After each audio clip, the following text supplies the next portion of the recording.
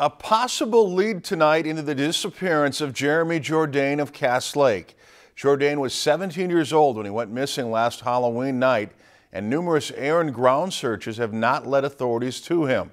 Now today, the Shakopee Police Department announced on its Facebook site that they received a tip from someone claiming to have seen Jourdain in Shakopee in the projects. It's not clear exactly where that person is referring to, but Shakopee authorities are asking anyone with any information about Jourdain to contact them or the Bemidji Police Department. Efforts to contact Bemidji police officials were unsuccessful tonight. Jourdain is a Native American male, 6 feet 4 inches tall and about 185 pounds. Again, if you have any information, contact the Bemidji Police Department at 218-333-9111.